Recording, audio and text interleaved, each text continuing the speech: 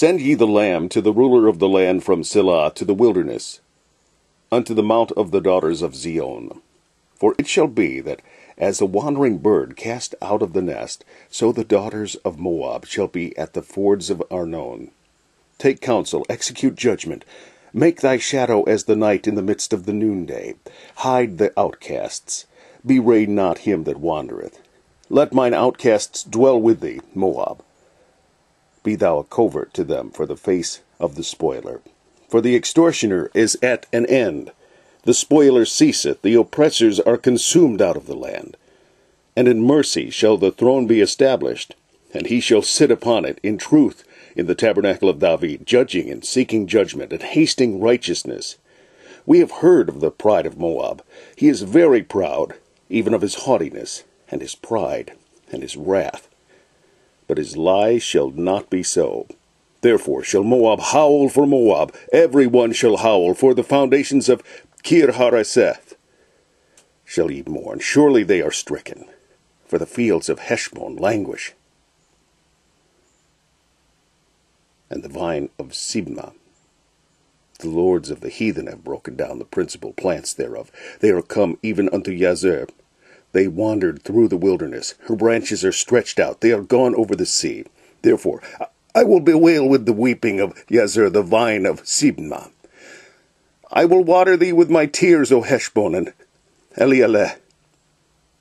For the shouting for thy summer fruits and for thy harvest is fallen. And gladness is taken away, and joy out of the plentiful field. And in the vineyards there shall be no singing, neither shall there be shouting. The treaders shall tread out no wine in their presses. I have made their vintage shouting to cease. Therefore my bowels shall sound like an harp for Moab, and mine inward parts for Kir-haresh. And it shall come to pass, when it is seen that Moab is weary on the high place, that he shall come to his sanctuary to pray, but he shall not prevail. This is the word that the Lord hath spoken concerning Moab since that time. But now the Lord hath spoken, saying, Within 3 years, as the years of an hireling, and the glory of Moab shall be contemned, with all that great multitude, and the remnant shall be very small and feeble. And the Lord was with him, and he prospered whithersoever he went forth. And he rebelled against the king of Assyria, and served him not.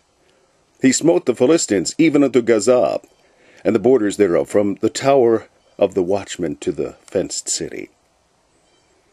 And they went to the entrance of Gedor, even unto the east side of the valley, to seek pasture for their flocks. And they found fat pasture and good, and the land was wide and quiet and peaceable, for they of Ham had dwelt there of old. And these, written by name, came in the days of Hezekiah king of Judah, and smote their tents, and the habitations that were found there, and destroyed them utterly unto this day, and dwelt in their rooms, because there was pasture there for their flocks. And some of them, even the sons of Simeon, 500 men, went to Mount Seir, having for their captains Pelatiah, and Neariah, and Rephaiah, and Uzziel the son of Ishi. And they smote the rest of the Amalekites that were escaped, and dwelt there unto this day.